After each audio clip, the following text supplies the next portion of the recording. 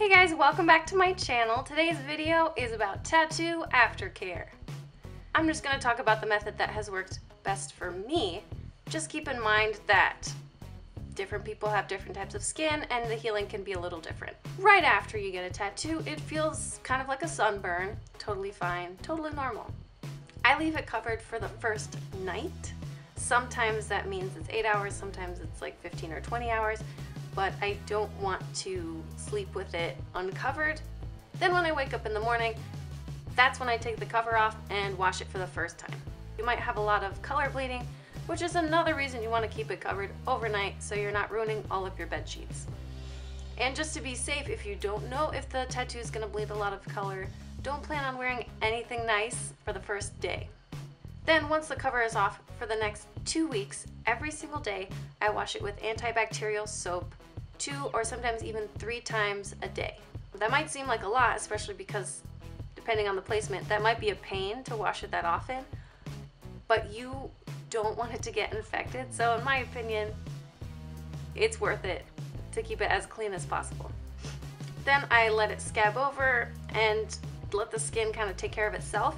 Whenever it starts to look really dry or really itchy, I apply a little bit of a mild lotion.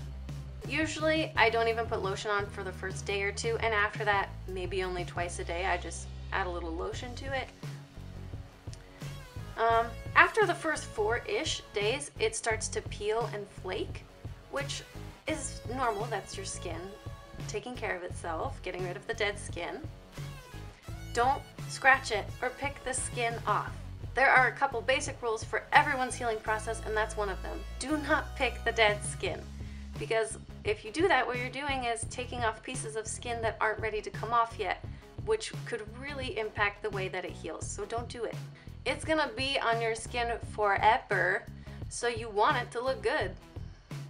Another rule is to not hang out in standing water with your tattoo, because there could be lots of icky stuff just hanging out in water, and you don't want to soak an open wound in icky water. So that means no baths, pools, lakes, rivers, puddles, if you will. Don't do it. Yeah, pretty simple.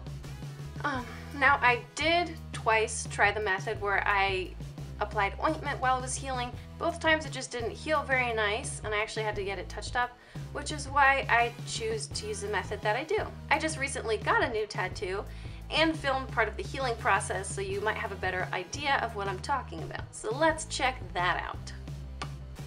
Here's that tattoo a day later, so this is after I've taken the bandage off and given it a wash. It has a nice scab over it, so it feels kind of bumpy, and the overall sensation isn't very bad. This is about 4 days later when it starts to get kind of gross and peely. Ew, see that skin? That's the skin you just leave there until it's ready to come off. As I mentioned before, I just use a mild lotion to keep my skin moisturized. And I choose lotion over ointment so that it can still breathe and heal nicely. And I just kind of pat it on there instead of rubbing, again, so that I don't rip off any of the skin.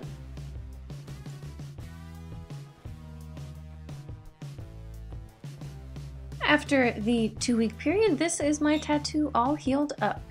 And now that it's healed, you want to protect it from the sun and from fading and everything. So be sure to cover that tattoo with sunscreen when you go outside. Also, sunscreen is just good. Okay, cool. Quick side note, when you clean it, use a pump soap and not a bar soap. Thank you guys so much for watching. If you found this useful, give me a thumbs up. Check out the other videos I have on my channel and maybe even give me a subscribe.